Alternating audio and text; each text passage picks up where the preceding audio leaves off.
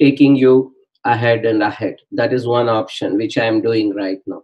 The other option is we need to stop, presenting further material. We need to stop our course right now around this time, around this stage, because without putting your hands on, without practicing, ideally we should not continue, meaning it's so challenging. But looking at these two options, we decided to go with the first option so that there is some kind of engagement. We'll continue to learn, we'll continue to be engaged in something, learning, so that would rejuvenate, and at the same time it will also engage us. That's the intention with which we are going ahead. So I'm sorry, I don't have an option. I thought you said you have two options, and at the end you say you have no option. If you have any option, please let me know. I would like to explore those options. Okay. Thực ra thì nói cho đúng là tôi có hai cái sự lựa chọn. Cái sự lựa chọn thứ nhất là chúng ta vẫn tiếp tục cái công việc như hiện giờ chúng ta đang làm, nghĩa là tôi vẫn chạy trước chương trình, nghĩa là mặc dù là các bạn chưa có động tay vào thực hành giáo cụ, nhưng mà chúng tôi vẫn tiếp tục cho các bạn các cái bài trình bày, và các bạn sẽ tiếp tục mường tượng để mà đi theo. Cái đó là cái mà chúng ta hiện giờ đang làm. Và cái sự lựa chọn thứ hai là chúng ta phải dừng lại. Tại vì thực ra là tôi cũng hiểu và tôi cảm thấy rất là sorry cho, nói chung là tôi cảm thấy rất là tiếc cho các bạn, là tại vì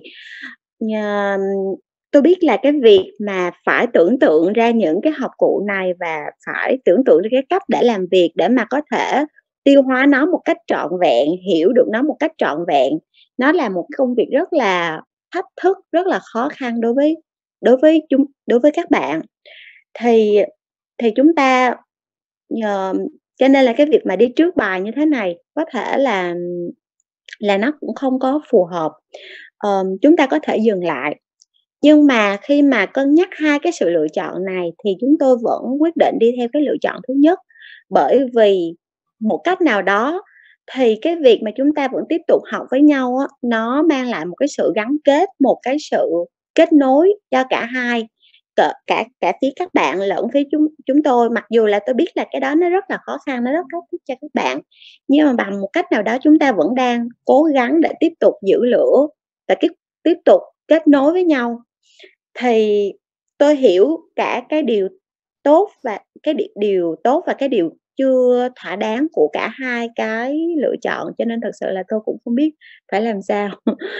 Tôi giống như là thực sự là tôi không có sự lựa chọn vậy. Nếu mà các bạn nghĩ ra được một cái cách nào khác tốt hơn thì chúng ta có thể thảo luận với nhau.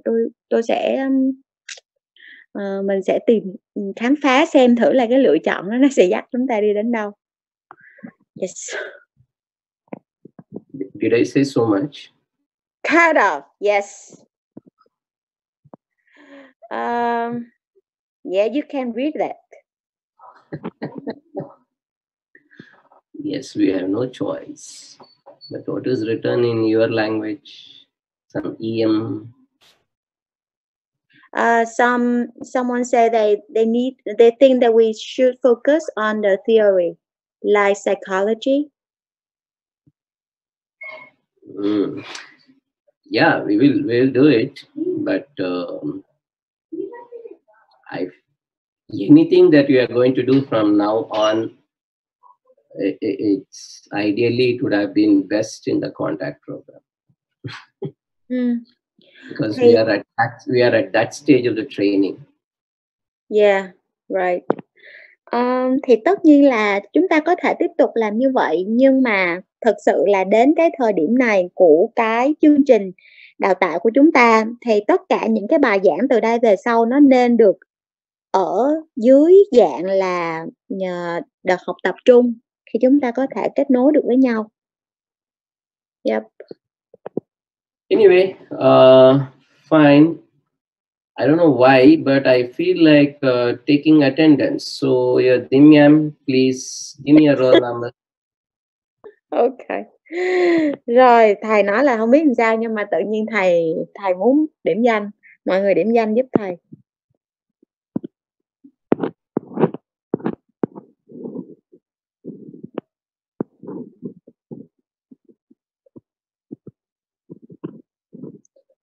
Someone say that we can save one section to resolve all the problem related to the material file.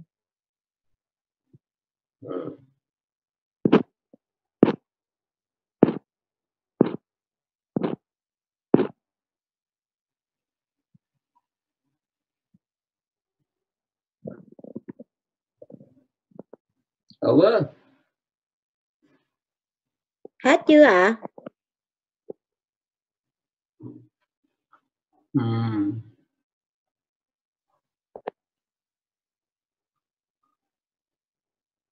So my doubt is right. What kind of doubt? There are 45 people who are given attendance, but there are 71 who have logged in. Thầy nói là cái nghi ngờ của thầy là đúng.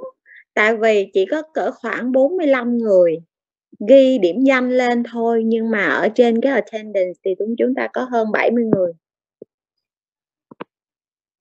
71 người.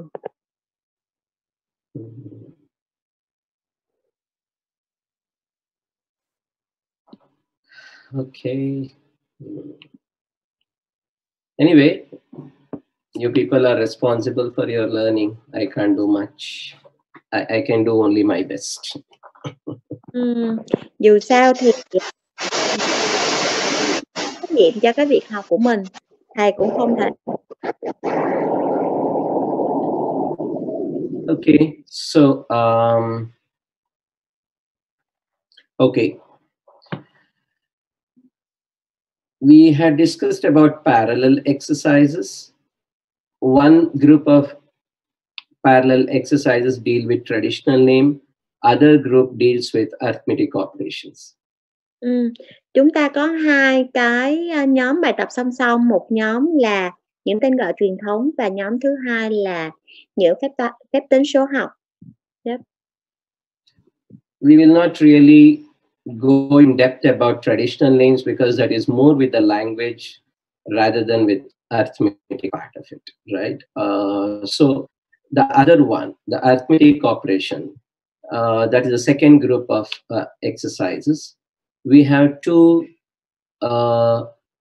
branches or two groups within the second classification, second group of exercises.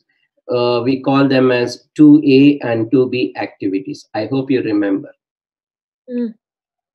Ở trong cái nhóm thứ nhất về các cái tên gọi truyền thống thì chúng ta sẽ không đi sâu vào nó, tại vì nó tương đối là liên quan đến phần ngôn ngữ hơn là bản chất về số học, cho nên là mình sẽ không nói về nó.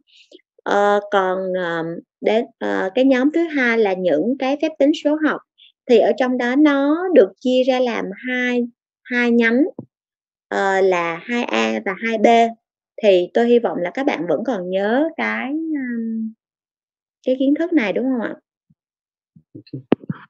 So 2A group of activities has certain aim and 2B group of activities has certain other aims. Nhóm 2A thì nó có một cái mục đích, những cái bài tập, những cái hoạt động trong nhóm 2A nó có một cái mục đích chung, và những cái hoạt động và bài tập trong nhóm 2B thì nó có một cái mục đích khác.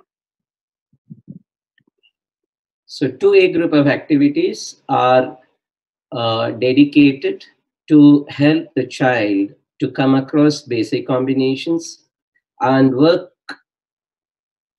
around them so much that he must be able to commit the basic combinations to his memory without really even realizing that he is committing to his memory. Thì cái mục đích của cái nhóm bài tập 2A là giúp cho trẻ làm quen với những cái phép kết hợp cơ bản trong các phép tính số học. Và khi mà trẻ đã làm quen và làm việc rất là nhiều, gặp phải rất là nhiều lần các cái phép kết hợp cơ bản này, thì tự nhiên nó sẽ ghi vào bộ nhớ, mà trẻ sẽ không, thậm chí là trẻ cũng không nhận ra là mình đã nhớ những cái phép kết hợp cơ bản này rồi. Yep.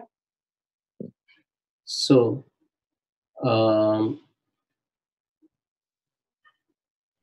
all the activities that you did so far under 2A, like addition stripboard, it could be charts, it could be subtraction stripboard or the charts, multiplication board, multiplication with color bead bar, division board, right? All these activities are helping the child to come across the basic combinations around respective operations. Tất cả những cái hoạt động về số học trong thời gian vừa rồi chúng ta học là đều nằm trong nhóm 2A, là cái nhóm bài tập mà giúp cho trẻ làm quen với những cái phép kết hợp cơ bản của các phép tính một cách tương ứng. Ví dụ như là bảng cộng, hoặc là bảng giải cộng, hoặc là bảng trừ, bảng giải trừ, những cái bảng nhân hạt, hoặc là bảng chia hạt. Tất cả những cái hoạt động đó đều là giúp cho trẻ có thể làm quen với các cái phép kết hợp cơ bản, thực hành rất nhiều với những cái phép kết hợp cơ bản tương ứng của từng cái phép tính. Yep. I hope you are also presented with addition snake game. Tôi hy vọng là các bạn cũng đã được làm việc với cái trò chơi con rắn rồi, trò chơi phép cộng con rắn rồi, đúng không ạ? Yes. Yeah. So, good. Multiplication snake game. No. Huh? Did we introduce multiplication snake game? No. Additional snake game. No, she has also written 2 multiplication. Yeah. Multiplication color bead bar, yes. I think she is mistaken. Yeah, I know. Maybe she meant control of error. In control of error, which is offered to you 1 and 2. Yeah, maybe she got confused with that. Bạn Kiên có thể là bị lộn. Yes, mistaken.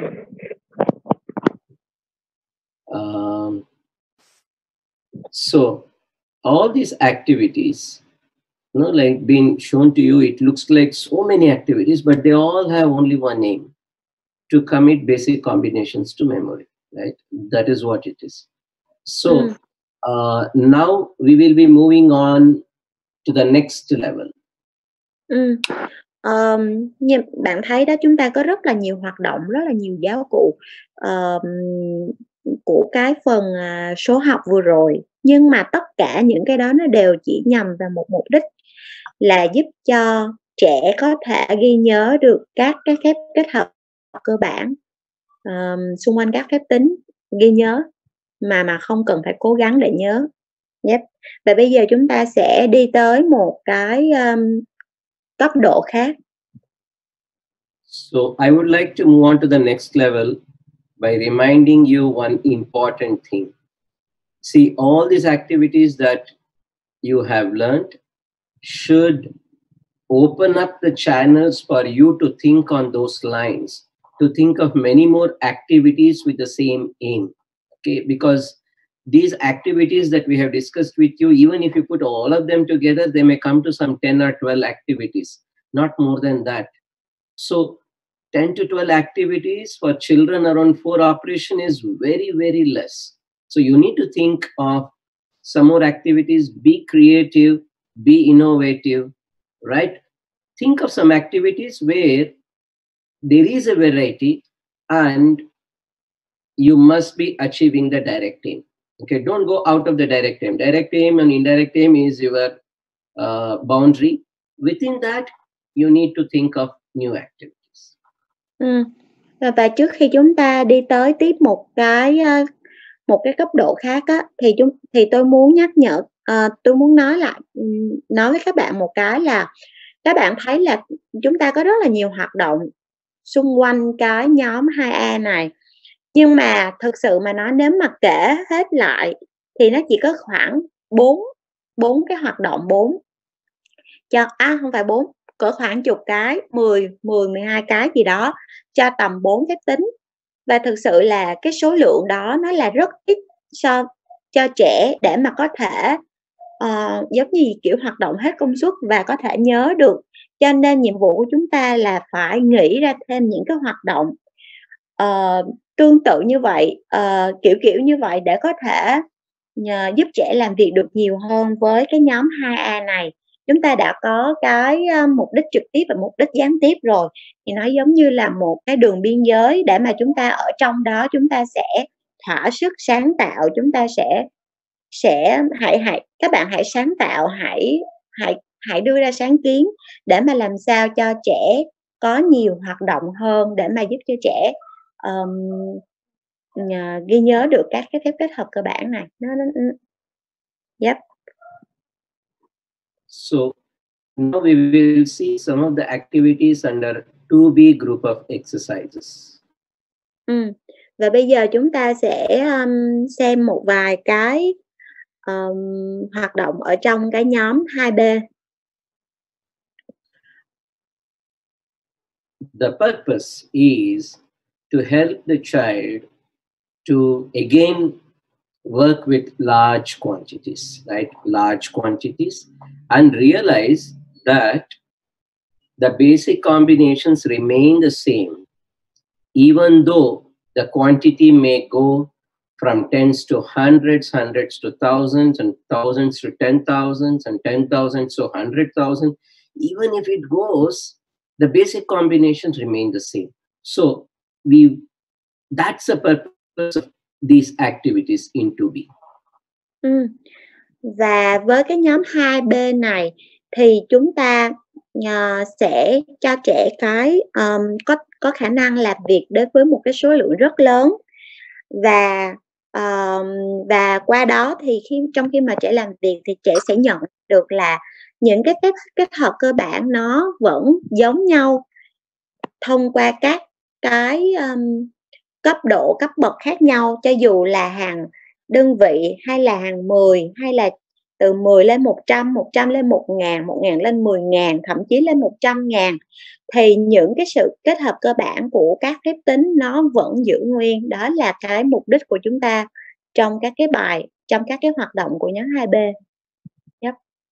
I hope you remember in the introduction, Shamla must have told you how we help the child to realize this. Like the 3 plus 4 is 7, right? That is what the child may realize by working with addition stripboard, or with the charts, or by working with the addition sneak game. The 3 plus 4, if you look at it in the next hierarchy, what is 3 tens and 4 tens is? It is 7 tens. What is 300s plus 400s? It is 700s. What is 3,000 plus 4,000s? It's 7,000s. See, the 3 plus 4 do not change. Only the unit keep changing. You say that 330, like thousands plus 40,000s, it's 70,000s. Or it's 300,000 plus 400,000, still 3 plus 4 the same. 3 million plus 4 million, still the 3 plus 4 do not change. So it's a wonderful discovery for the child, which he's going to make while working with 2B group of exercises. Tôi hy vọng là các bạn vẫn nhớ trong cái phần giới thiệu về cái đặc trưng của cái nhóm 2B này, thì chúng ta sẽ làm sao để cho trẻ nhận ra được là sự kết hợp cơ bản nó vẫn giống nhau trong tất cả các cái hàng.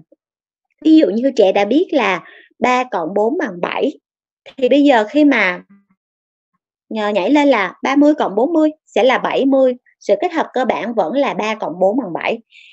Và kể cả là 300 cộng 400 thì nó vẫn là 700. 3.000 cộng 4.000 nó vẫn là 7.000, thậm chí là 30.000 cộng 40.000 nó vẫn là 70.000. Nghĩa là cái sự kết hợp của 3 cộng với 4 là vẫn là 7. Thì mục đích của chúng ta là giúp cho trẻ nhận ra được cái điều đó, và đối với trẻ đó là một cái sự khám phá rất là tuyệt vời, một cái sự wow. Để cho trẻ có thể nhận ra được là sự kết hợp cơ bản là giống nhau ở tất cả các cái hàng. Đó là mục đích của nhóm 2B. Yep. Okay. And there is one more purpose, very important one. That is, you want to prepare the child for conventional way of recording the problems and writing the results, right? As we do it in conventional method. Và còn một cái mục đích cũng rất quan trọng nữa là chúng ta giúp cho trẻ có thể biết được cách viết lại những cái ghi lại những cái kết quả theo cái cách thông thường.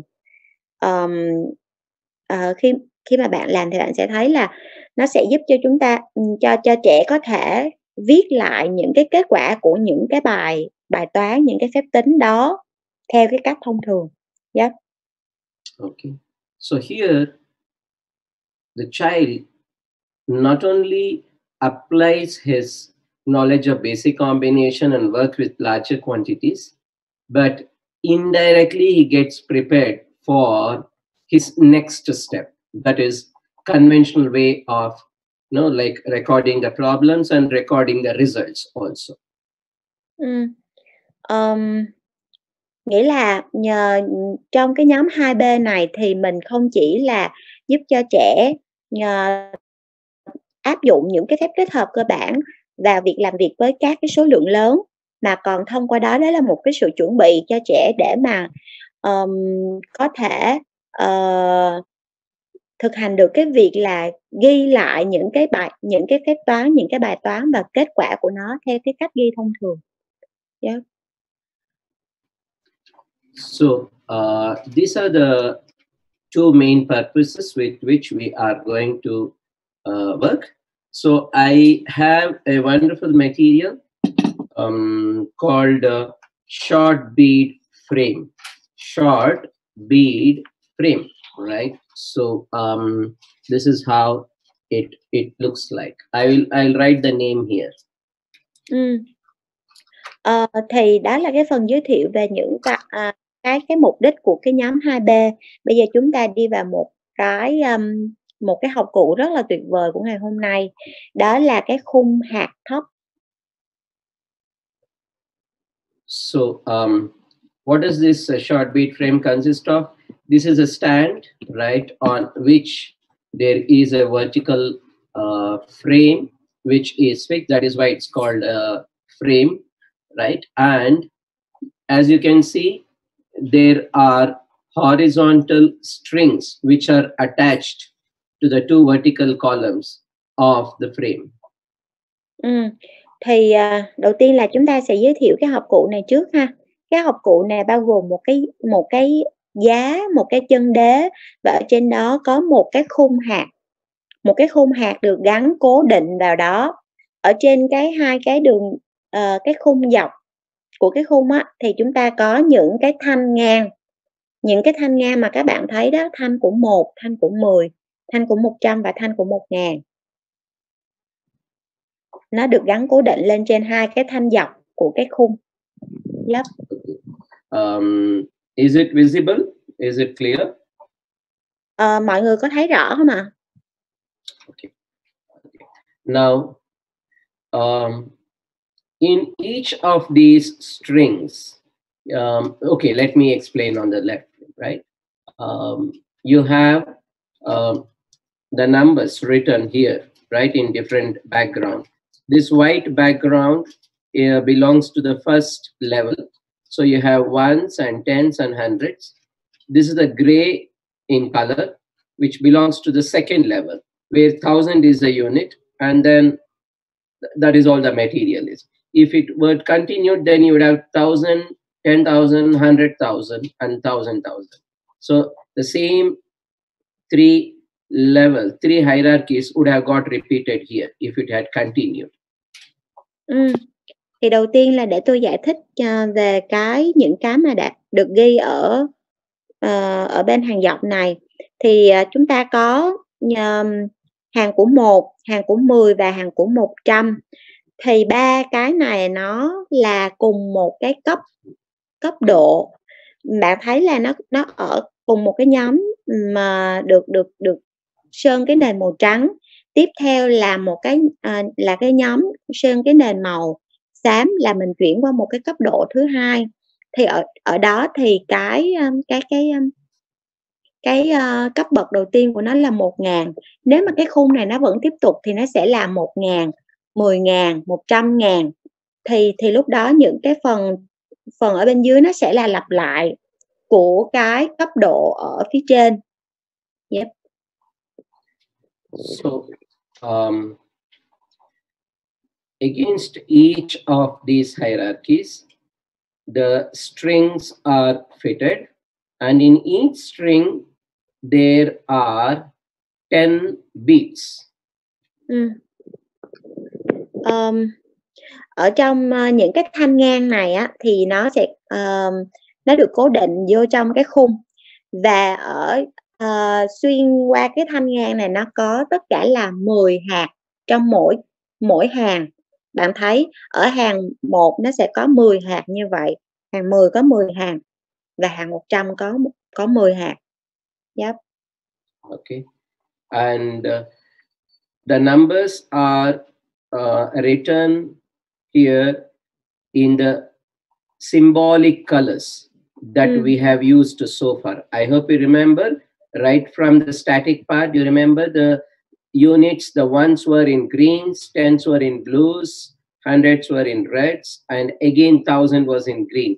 So the same color, symbolic colors are used while writing, as well as the color of the beads.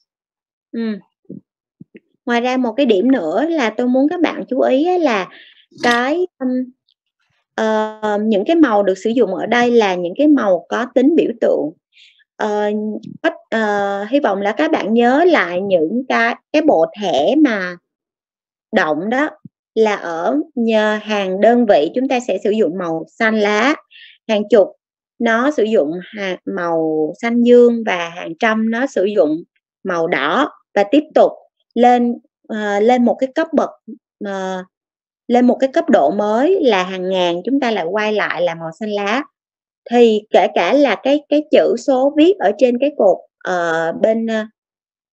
bên trái nó cũng là cái màu theo cái mã màu đó, và những cái hạt nó cũng là cái màu theo cái mã màu đó. Yep. Okay. I hope you had a chance to see children working with this bead material when you came to observation in India. I hope you have seen. Tôi hy vọng là bạn đã có cái cơ hội bạn quan sát thấy trẻ khi mà trẻ làm việc với những cái khung hạt này khi mà bạn đi quan sát ở Ấn Độ. Các bạn có thấy không ạ? Only one person answered. What about the rest 75 of them? Be patient. They are coming. Good. Some of you have seen, only 2 or 3 of you have seen. Not many of you have seen. Yeah. Chỉ có cỡ khoảng 2-3 bạn thấy thôi, nhưng không có nhiều bạn. Okay. Anyway, this is one of the material that I was very impressed after the binomial cube. This is the next material that I was very impressed. Đây là cái học cụ mà về cá nhân tôi cảm thấy là rất là ấn tượng. Bên cạnh cái học cụ đầu tiên là cái khối nhị thức, thì cái học cụ này là cái học cụ tiếp theo mà tôi cảm thấy là vô cùng ấn tượng trong cái học. Yep. Okay.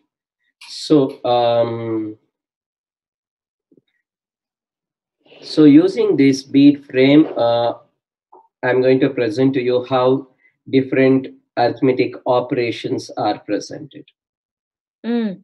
sử dụng cái học cụ này thì tôi sẽ trình bày cho các bạn là cái cách mà chúng ta sử dụng cái học cụ này để làm việc với nhiều cái phép tính khác nhau.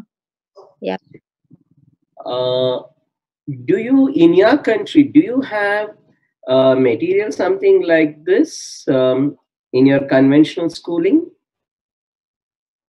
Ở trong trường học bình thường á, chúng ta có những cái học cụ như vậy không? No. Okay. Oh, someone said yes. Có ai đó nói có kìa, Lê Duyên. So when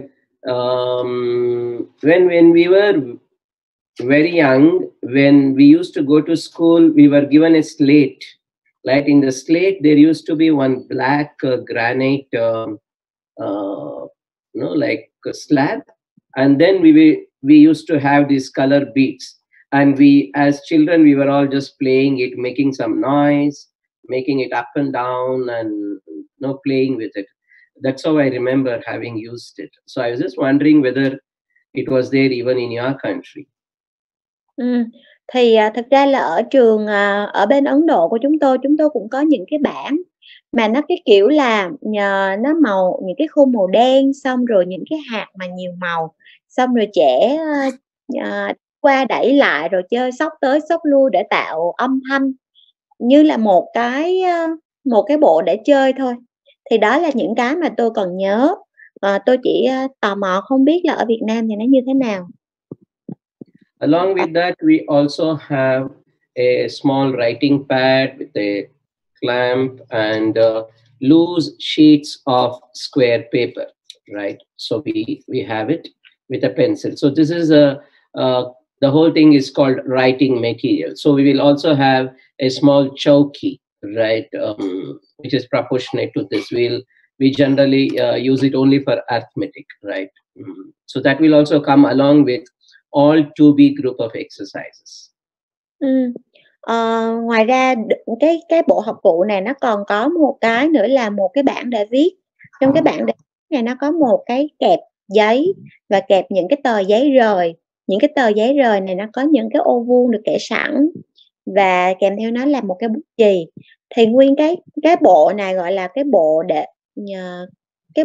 để viết writing set á, mình sẽ để nó ở cạnh những cái học cụ của nhóm 2B và được dùng chung trong cái khi thực hành với những cái học cụ nhóm 2B này. Yep.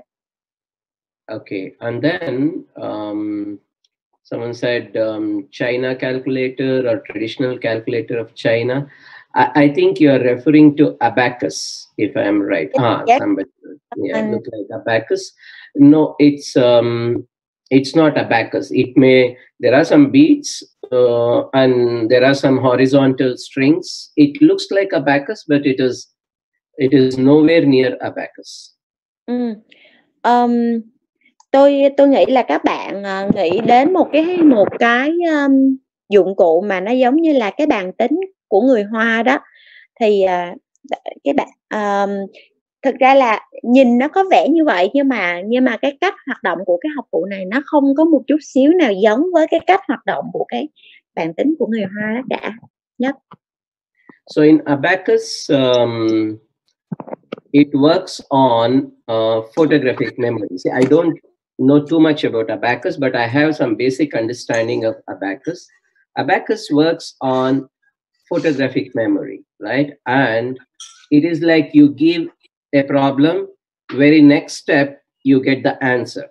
They just move the beats and then you get the answer. Even my child used to go for abacus, so I know a little bit of it, right? It is not like logically steps that are involved. It does not involve in abacus. In abacus, its very second step is the solution. But with the way you explain it, I don't really get it, Anand. So I translate. Okay. Yeah, I said it's not like abacus. In abacus, it works on photographic memory. Here, it works on logic. Okay. Ở đây thì cái học cụ này nó không có giống như cái học cụ cái bàn tính của người Hoa. Trong cái bàn tính của người Hoa thì nó sử dụng cái trí nhớ và hình ảnh nhiều hơn. Còn ở đây thì nó làm theo cái cách logic. Khi mà bạn nhìn thấy tôi thao tác thì bạn sẽ hiểu được. Yes.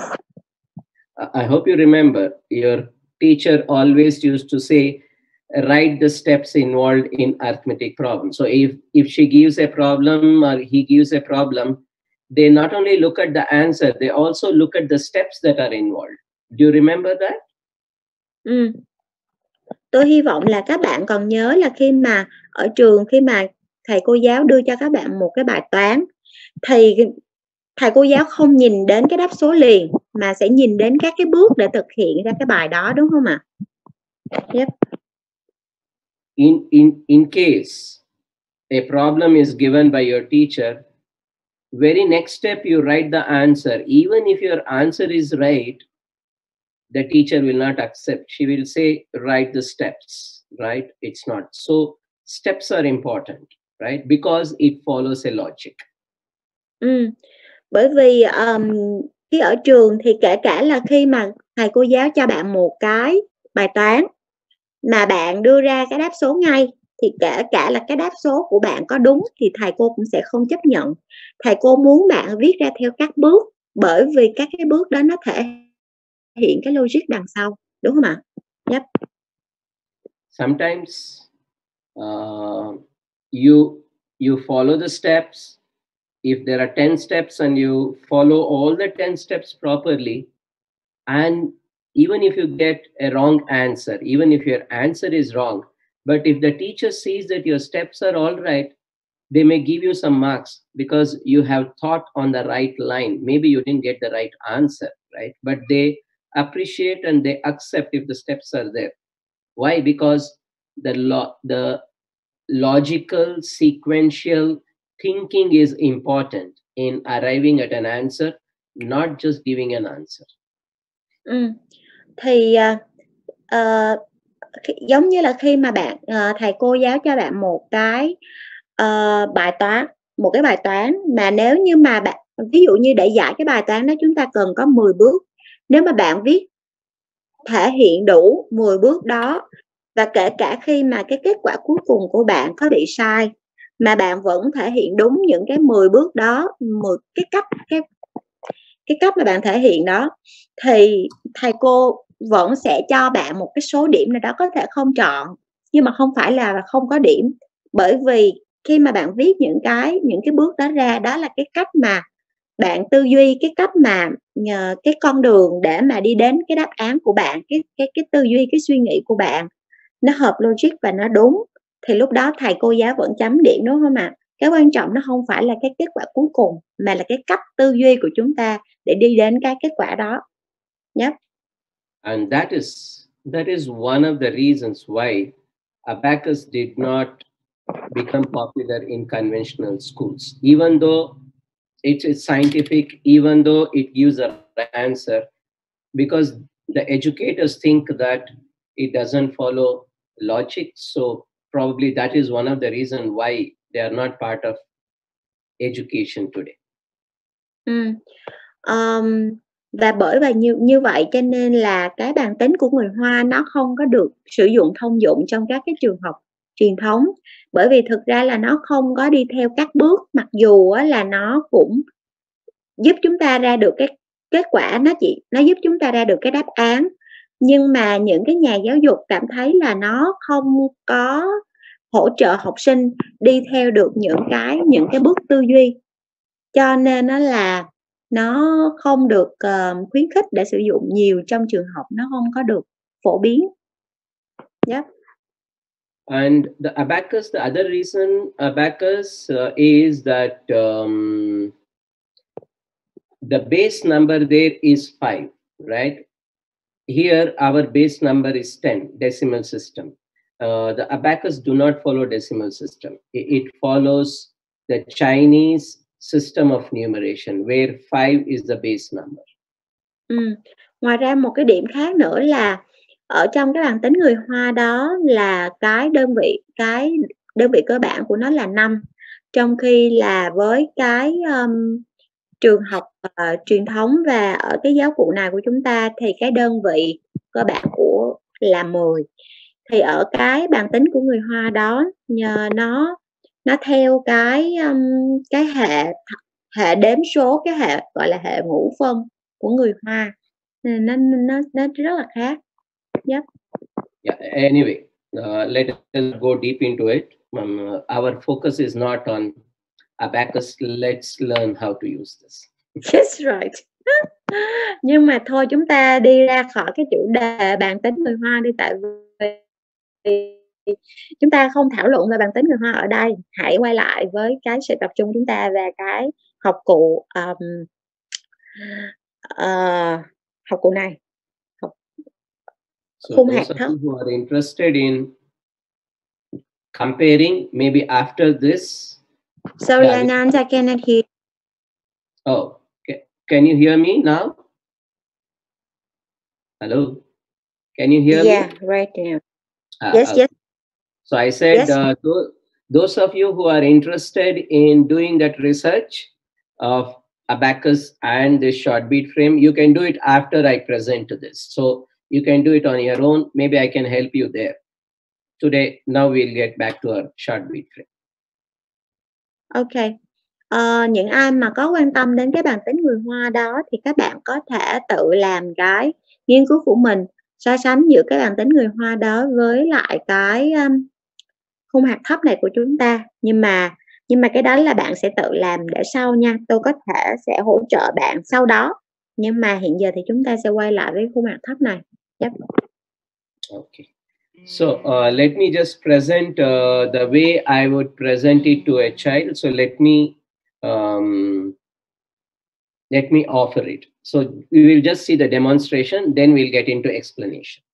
Ok. Rồi bây giờ tôi sẽ bắt đầu trình bày nó như là cái cách mà tôi trình bày với một trẻ. Là tôi sẽ trình bày trước, sau đó thì chúng ta sẽ đi đến cái bước là chúng ta sẽ giải thích nó nha. Yep. So I invite the child by saying, see, you have worked with addition. Today, shall we do addition with large numbers, right? So will you come with me? So I invite the child, and once he accepts, I'll do the formality of introducing this material and ask him to hold it like this vertically by its vertical columns, right? Hold it and carry it either to the work mat or to the chowki. Both are fine. Rồi, thì đầu tiên bạn sẽ bắt đầu bằng việc là bạn mời trẻ, bạn có thể nói với trẻ là con đã làm việc với cái phép cộng rồi đúng không? Bây giờ con có muốn làm việc với phép cộng mà với một cái số lượng rất là lớn không? Và nếu như mà trẻ chấp nhận cái lời mời của chúng ta thì mình sẽ đi đến cái kệ trưng bày và giới thiệu với trẻ về cái học cụ này. Sau đó mình yêu cầu trẻ là đem cái học cụ này về cái chowki, và mình hướng dẫn trẻ cách mang nó. Trẻ sẽ cầm ở hai cái bên ở cái khung đứng.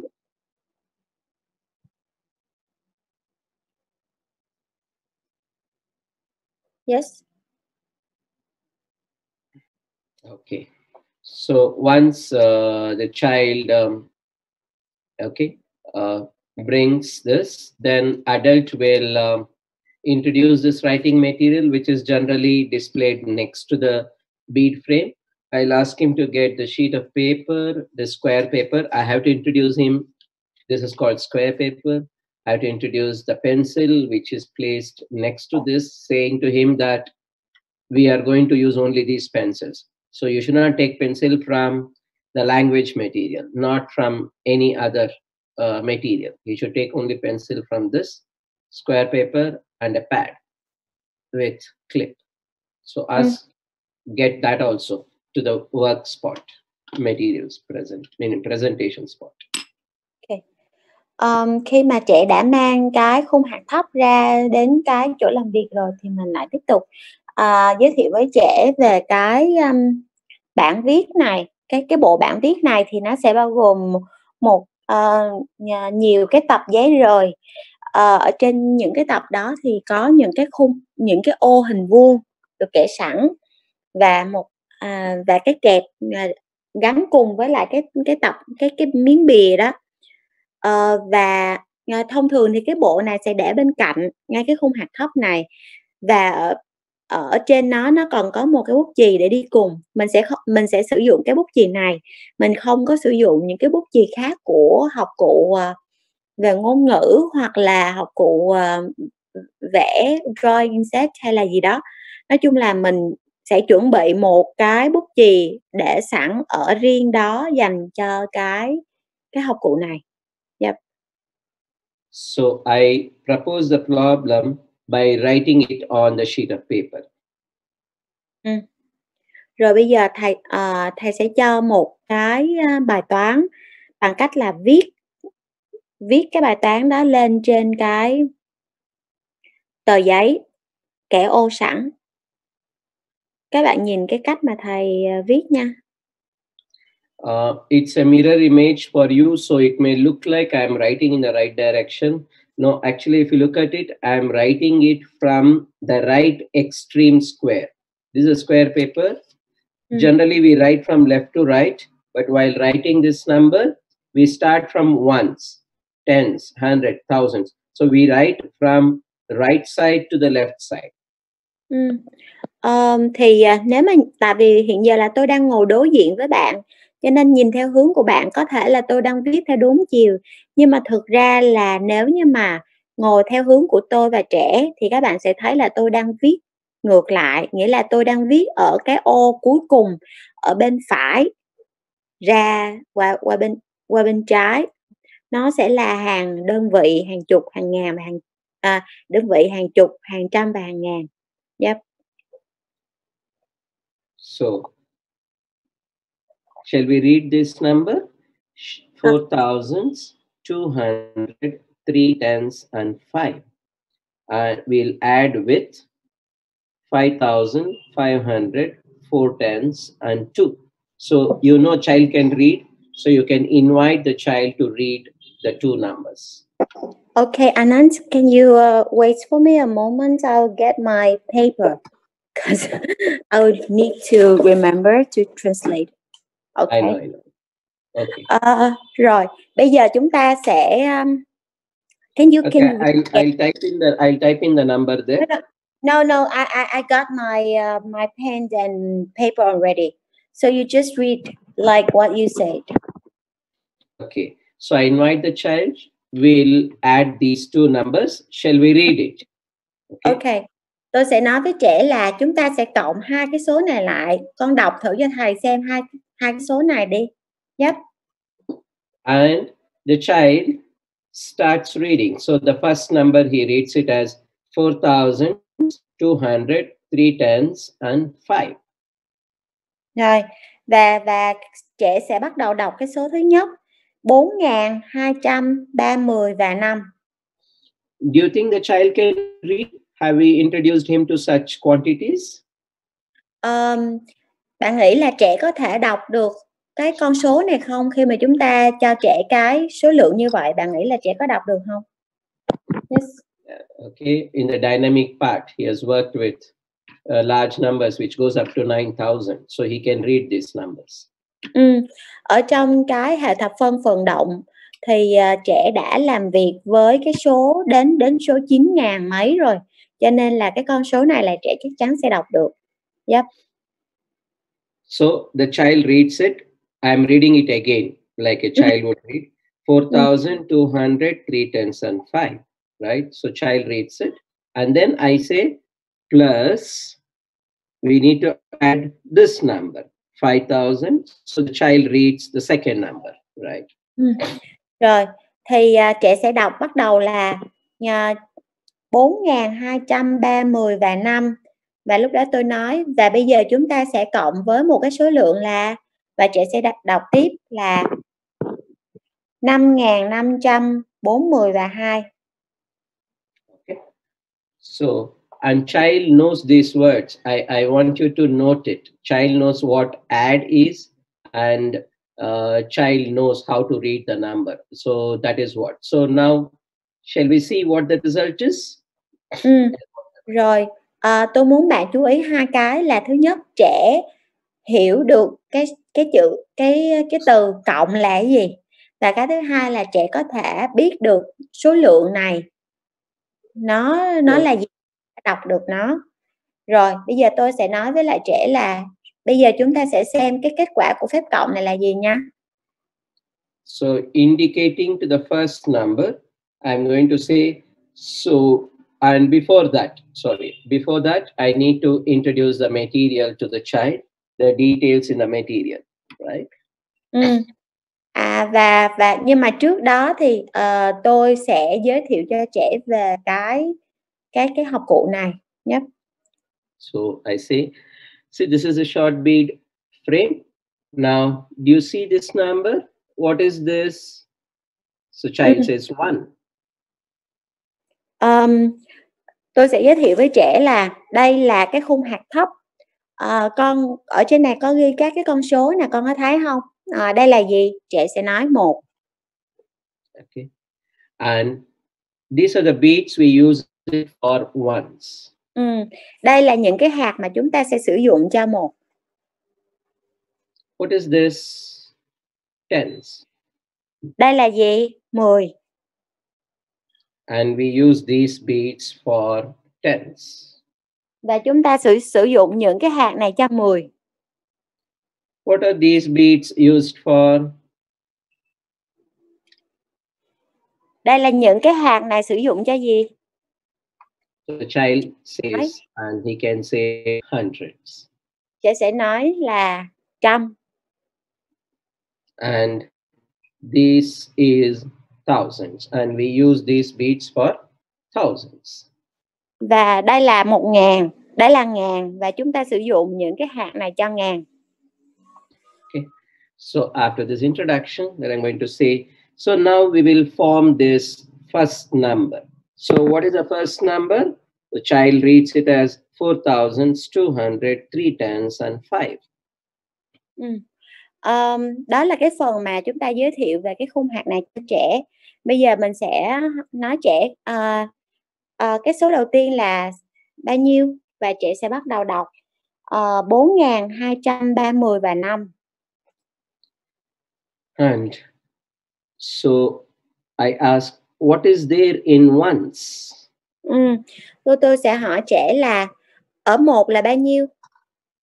So indicating, I'll ask him, so what is there in ones? So he says 5.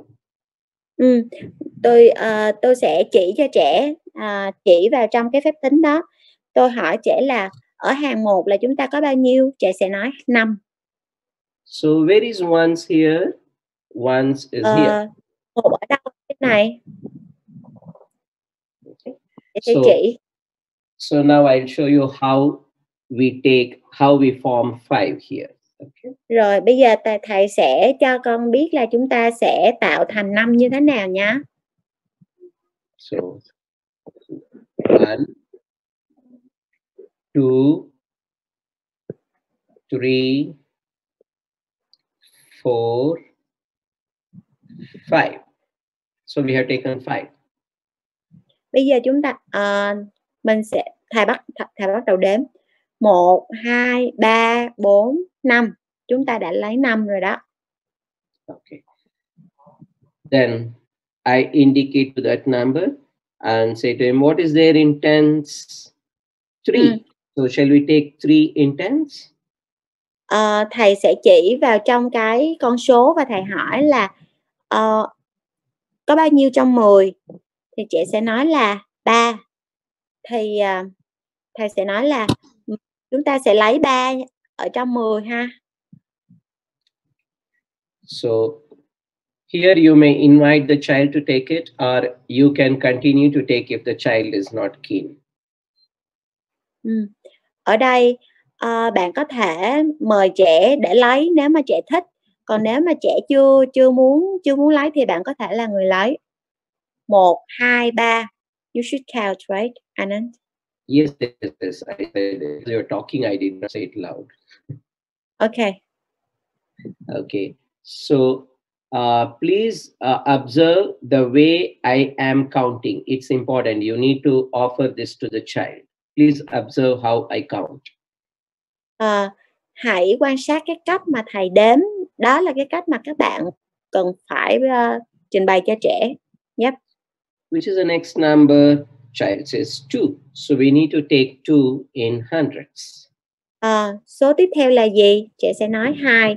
Vậy thì chúng ta sẽ phải lấy 2 trong trăm. So we keep the index finger on the bead and then we move it. Once it reaches, I say the number. Only after it reaches 1. Đầu tiên chúng ta sẽ phải dùng cái ngón trỏ của tay phải để chúng ta bắt đầu lấy. Khi mà bắt đầu lấy một cái thì cho đến khi mà nó chạm đến cái phía bên kia của cái khung thì chúng ta mới bắt đầu đếm 1. Yep.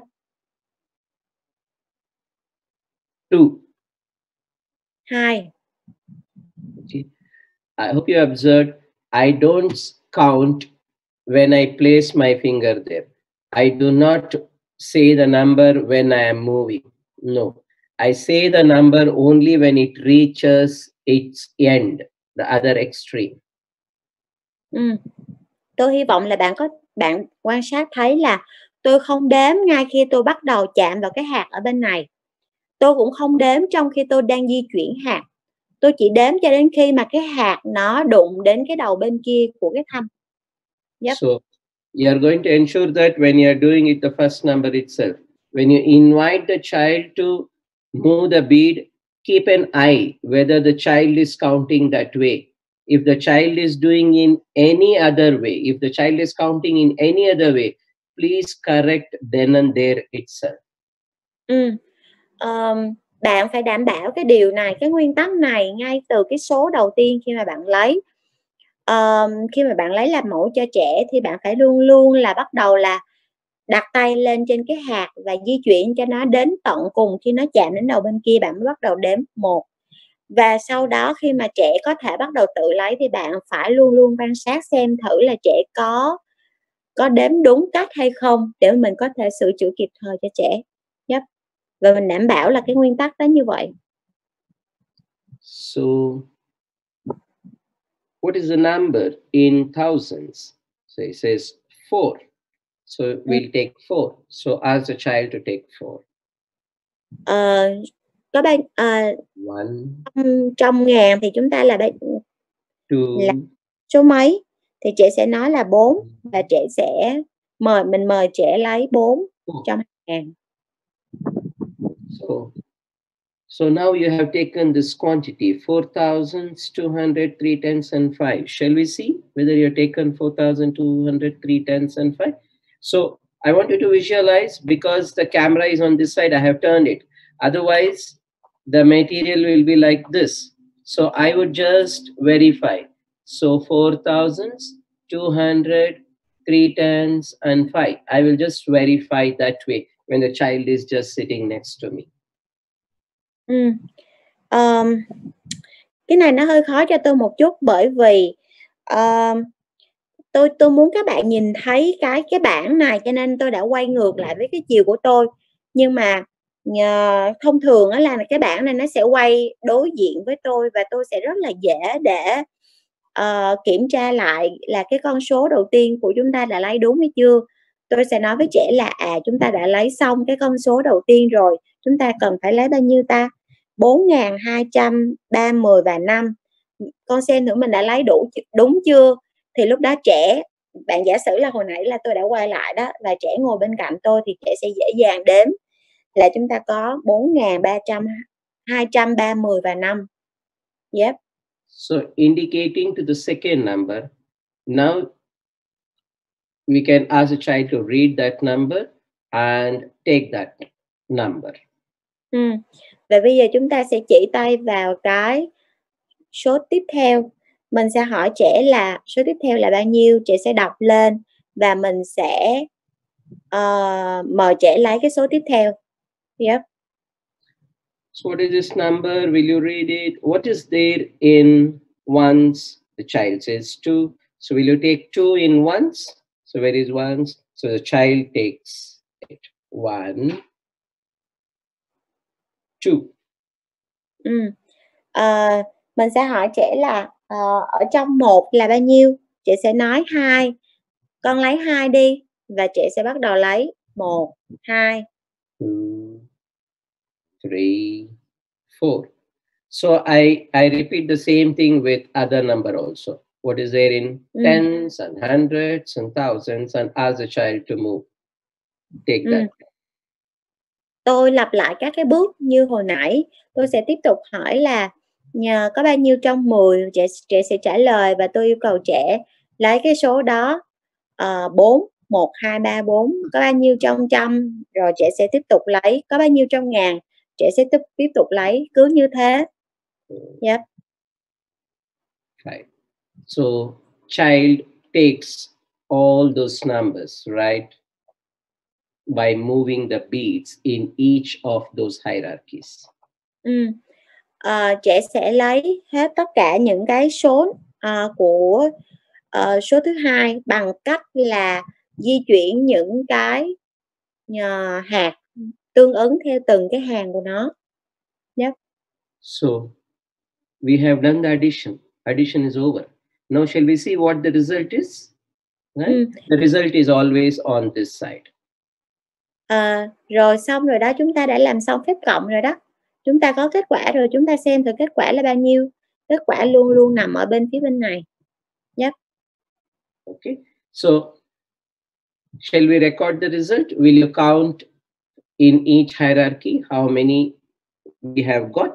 So the child counts, right? And he says thousands in nines. So ask him to record it below thousands. Okay.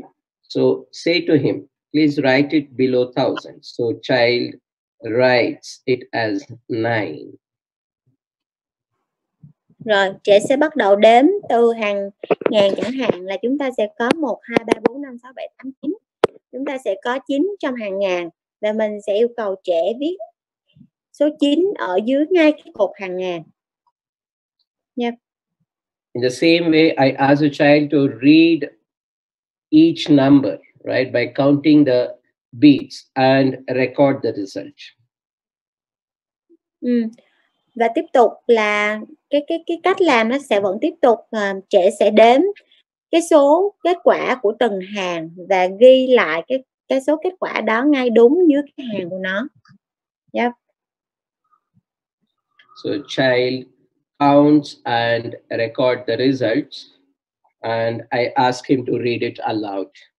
Okay, so he reads it like 4,200 3 tenths and 5 plus 5,500 4 tenths and 2 is equal to 9,700 7 tenths and 7. So he reads the entire recordings. Sau khi mà trẻ đã đếm xong từng hàng và ghi lại cái kết quả của từng hàng rồi, thì tôi sẽ yêu cầu trẻ đọc lại nguyên cái phép tính của cái bài này. Trẻ sẽ bắt đầu đọc là 7.230 và 5 cộng với 5.540 và 2 bằng 9.770 và 7. Yep. Okay. Now, after this, you may invite the child. Would you like to solve some more problems? Shall I propose a problem for you? Will you do it on your own? So once the child accepts, you write the problem on the square paper and leave it to the child. Let the child continue to work with it. Sau khi mà trẻ đã làm xong với cái phép tính này, thì tôi sẽ gợi ý tiếp cho trẻ là con có muốn làm thêm một phép cộng nữa không? Thầy sẽ cho con một cái bài toán ở đây và mình sẽ làm tiếp ha. Xong rồi tôi sẽ viết một cái phép tính khác ở trong một cái tờ giấy khác và để đó cho trẻ để trẻ sẽ tự làm. Yep. So before he moves on to solving the next problem, say to him that we always move all the beats to this side where the numbers are written. Okay, ask him to move it towards the numbers.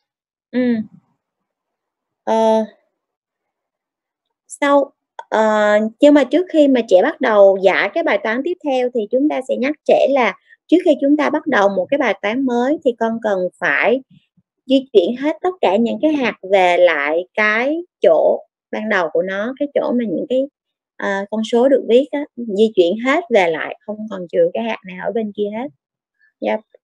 Okay, so this is the first example which we show, and we'll have to continue to propose the problem for him before we introduce him to second type of examples.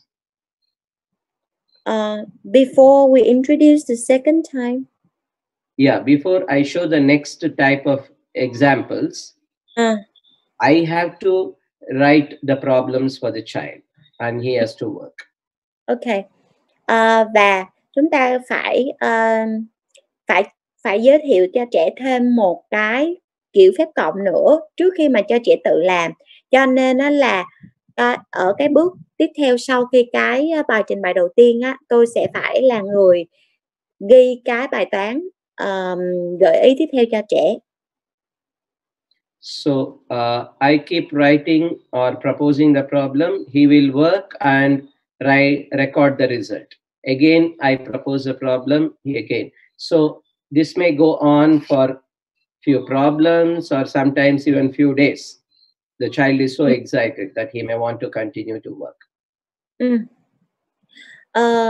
Tôi phải là người để viết các cái bài toán, viết các cái phép toán xuống cho trẻ. Cái việc đó nó sẽ tiếp tục diễn ra vài lần trong cái ngày hôm đó, hoặc có thể là nhiều ngày tiếp. Trẻ sẽ rất là hứng thú làm việc với những cái số lượng lớn. Đây là lần đầu tiên làm việc với phép cộng số lượng lớn, cho nên là trẻ sẽ có thể rất là hứng thú. Cho nên là tôi sẽ phải viết những cái bài toán xuống cho trẻ để mà trẻ tiếp tục làm. So yes. Now let me offer the second type of examples. Then I'll go over the presentations and your questions. Okay. Và bây giờ tôi sẽ để tôi cho các bạn thêm một cái ví dụ, một cái loại ví dụ khác nữa. Rồi sau đó chúng ta sẽ đi lại về phân tích chi tiết và tôi sẽ trả lời các câu hỏi của các bạn. So I'm proposing the problem 4,700 5 and 3. Tôi sẽ cho một cái bài toán là 4.700 5, 10 và 3.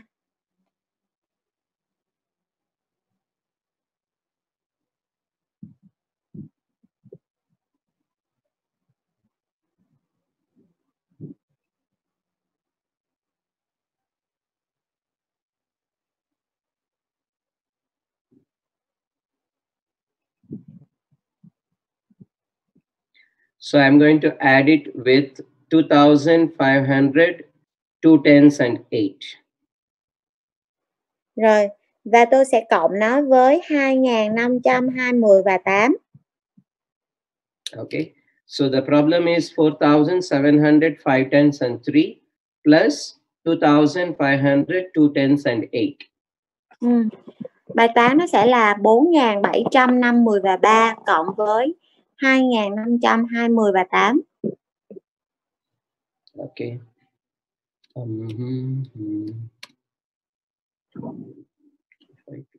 Okay. These are the two numbers I have recorded. Yeah. Okay. So here I'm going to, since the child knows how to form the quantity, I'll ask the child, you please form the first number or the first quantity, that is 4,700 5 10s and C. So the child will form the quantity. Bởi vì trẻ đã làm với một vài cái bài toán trước đó rồi, cho nên là trẻ có thể tạo thành cái số đầu tiên. Tôi sẽ yêu cầu trẻ là con hãy tạo thành cái số đầu tiên đi. Và trẻ sẽ bắt đầu tạo số 4.700 5, 10 và 3.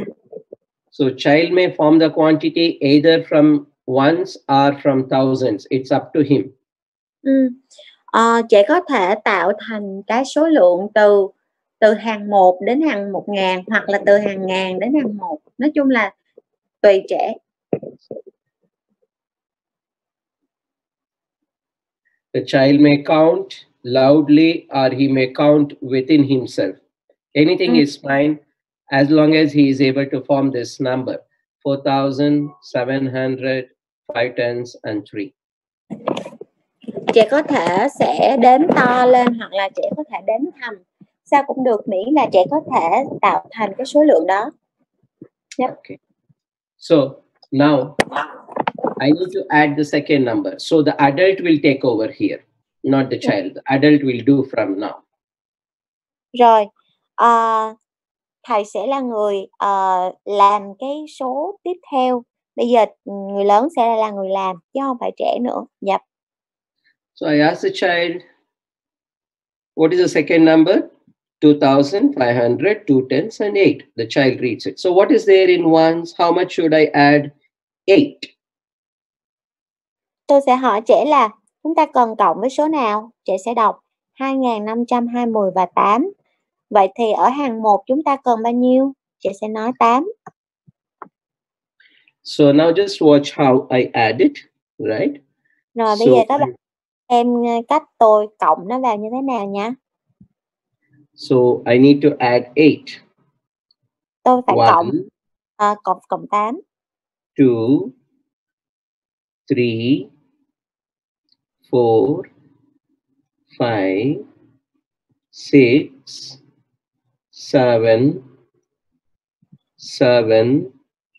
7, 7, 8. So I have added 8 in ones. Thầy bắt đầu đếm 1, 2, 3, 4, 5, 6, 7, 7, 7, 8. Vậy là thầy đã cộng 8 vào trong hàng 1. Yep. Okay. Now we'll add in tens. What is there in tens? 2. So we'll add 2.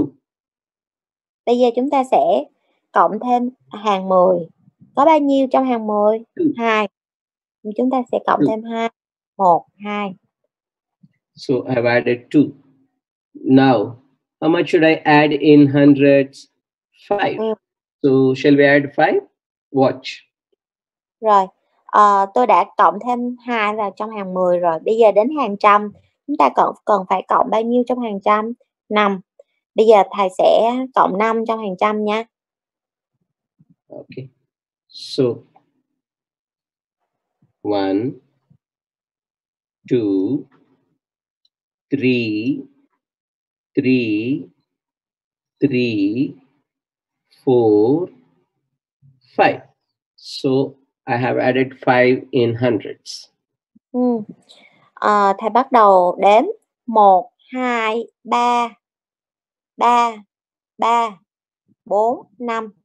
Thầy đã cộng thêm 5 trong hàng trăm. So how much should I add in thousands? 2. So let me add. Chúng ta cần cộng thêm bao nhiêu ở hàng ngàn? 2. So I have added 2 in thousands.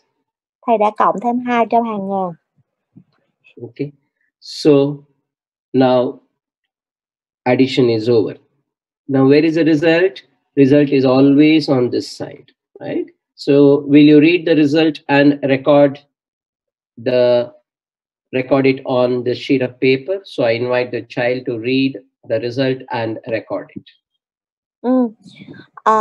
Rồi, chúng ta đã làm xong phép cộng rồi đó. Bây giờ chúng ta kết quả của phép cộng nó nằm ở bên phía bên kia. Con có thể kiểm tra lại và ghi lại kết quả của nó vào trong giấy đi. Yep. So child counts it and record the result, and the answer is 7,200, 9 tens, and 1. 9 tens? 9 tens, so how much? Sorry? 8. 1 minute. 8. I have made it. So 7,200, 8 tens, and 1. Rồi. Và kết quả của chúng ta sẽ có là 7.280 và 1.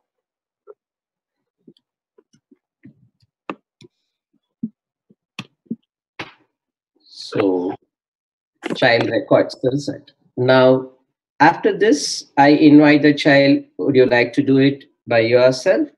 And if he is willing, yeah, I'll ask him, now you can write any problem, right? And you can solve it by yourself. So I don't need to really propose a problem at all. The child can write any problem and work by himself. Rồi đến lúc này thì tôi đã có thể nói với trẻ là con có muốn làm lại không? Nếu mà con muốn thì con có thể viết ra bất cứ cái con số nào, bất cứ cái bài phép cộng nào, phép toán nào, và con có thể giải nó, tự mình giải nó. Ở cái thời điểm này là trẻ có thể đã tự nghĩ ra bất cứ cái bài toán nào và có thể tự giải. Yeah. So I'm curious to hear from you. How are you feeling and what is going on in your mind? You can just be upfront and then share your feelings. Rồi, thì tôi rất là tò mò không biết là các bạn cảm thấy như thế nào sau cái bài trình bày này. Hãy cứ thẳng thắn chia sẻ như một người bạn. Bạn cảm thấy như thế nào? Bạn nghĩ gì? Really like it. Interesting. Easy to understand. Okay. And I'm surprised to and please tell me. Abstract also. Understood and really like it. Before in the past, whenever they do the addition like this, they're very challenging for them. Someone say they confused with the second problem. Yeah, I could read that.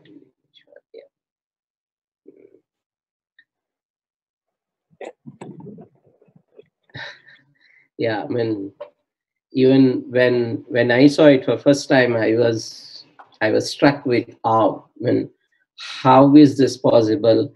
The material looks just simply some color beads, but we can do additions, which as a child I struggled, but then it is made so simple, right? Even such big problems, and for such young children like 5 years, 5.5 years, even before that, children can work with thousands, right? In addition, it's amazing.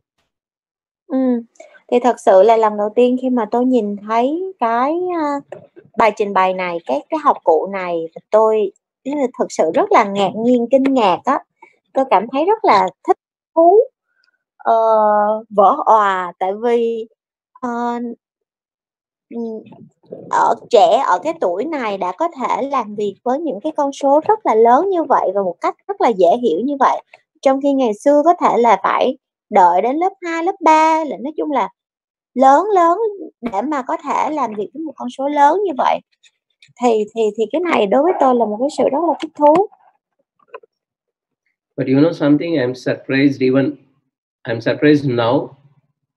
I didn't see anyone asking the question, what did I do and why did I take this and why I moved all that. I did all that working, but none of you asked that. Does it mean that you all have understood what I did? I'm really impressed with that. Nhưng mà có một cái điều mà còn ngạc nhiên hơn với tôi ngay bây giờ nữa là tôi thấy là không có bạn nào hỏi tôi là tại sao tôi lại làm như vậy, tại sao tôi di chuyển cái này, tại tôi di chuyển cái kia, tại sao lại như vậy. Tôi không biết là có phải là các bạn đã hiểu hết hay không, hay là làm sao. Và điều đó là nếu mà thật sự là các bạn đã hiểu hết thì điều đó thật sự là rất là ấn tượng đối với tôi. Yeah. Okay. Yeah. Yeah. Fine. So I know it's challenging to get it in the first go, but then you can get it. It's not difficult, right? People have got it, so you too can get it. So I'll solve one more problem, right? Do you want me to solve the same problem, or will you give me some problem? I can do it. Tell me, what should I do? Rồi, Không sao đâu, tại vì cái này quan sát ngoài online như vậy và sẽ có một vài cái điều mà bạn sẽ thắc mắc. Bây giờ hãy để cho tôi giải quyết cái thắc mắc của bạn bằng cách là giải thêm một bài toán nữa. Bây giờ các bạn cho tôi một cái đề bài đi ạ. Tôi sẽ giải cho các bạn. Someone say because they see the second batch did it and because Yeah, they I saw that. did the change. Yeah.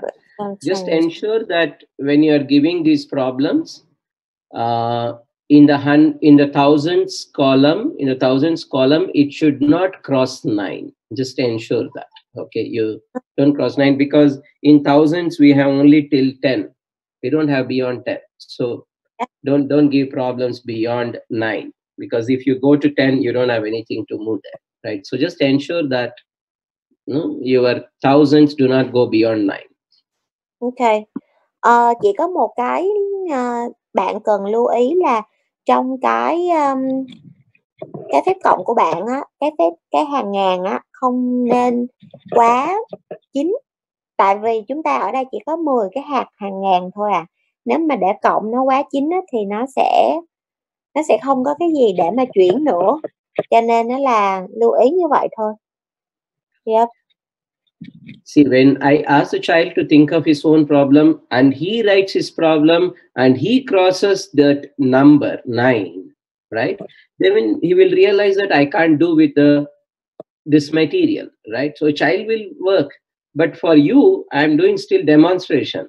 If I get into that, I will say that it's not possible. But I want to really show you something that works, not something that doesn't work. Okay. Thực ra là bạn Kim đang hỏi là nhưng mà việc trẻ sẽ tự đưa ra cái bài toán cho mình thì sao? Thì thầy nói là cái việc mà trẻ tự đưa ra bài toán cho mình, xong rồi nếu như mà cái hàng ngàn nó vượt với con số 9 thì trẻ sẽ tự nhận ra được là cái học cụ này không thể làm việc được với cái phép toán này, mình phải cần một cái khác hoặc là làm sao đó.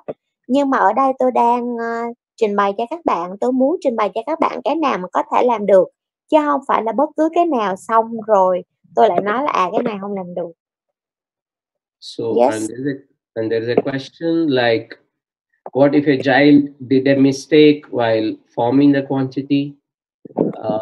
Please hold on. Right now, I want you to learn for yourself, right? Don't really worry about how are you going to help the child right now at this stage, right? Get Okay. the understanding for yourself. I'll help you how you should deal with the mistakes that are committed by children and how do we correct them. Okay, we'll deal with that later. First, we'll learn for ourselves. Ok. Có một bạn Dian hỏi là nếu mà trong lúc mà trẻ tạo thành lượng á, mà trẻ mắc lỗi trong cái việc tạo thành lượng thì chúng ta sẽ xử lý và giải quyết như thế nào? Thì thầy nói là tôi muốn bạn phải hiểu được cái cách làm việc với cái học cụ này trước. Bây giờ là cái phần học là cho bạn, chứ bạn đừng có lo về cái việc là bạn sẽ sửa trẻ hoặc là hỗ trợ trẻ như thế nào. Sau khi mà bạn đã hiểu xong cái cách mà làm việc với cái học cụ này rồi thì chúng ta sẽ đến cái bước là chúng ta sẽ xem cái cách mà chúng ta sẽ hỗ trợ trẻ như thế nào nha. Yep. So somebody has proposed a problem. The problem is 6,300 5 tenths and 8 plus 4,800 5 tenths and 2. Okay, I will solve that problem. Where? The last one? Earlier sum. Before that, not the last one. Before that. Before that, we have 3,405. No. See, it says 6,358 minus 4,852. Minus Anand. Oh no, I have not shown the child the subtraction. I have just shown the addition. Yes. So you should go with the first one is 3,405 tenths and 6 plus 2,000. Sorry, 1 minute. Tell me the number. 3,405 tenths and 6 plus 2,000. Sorry. 2507 tens and five. Bạn Lê Duyên, mình đang làm phép cộng chứ không phải phép trừ. Bạn đề xuất một cái phép trừ, cho nên bây giờ mình sẽ làm cái phép đề xuất của bạn Yến Trần ha, là 3.400 5, 10 và 6 cộng với 2.500 7, 10 và 5.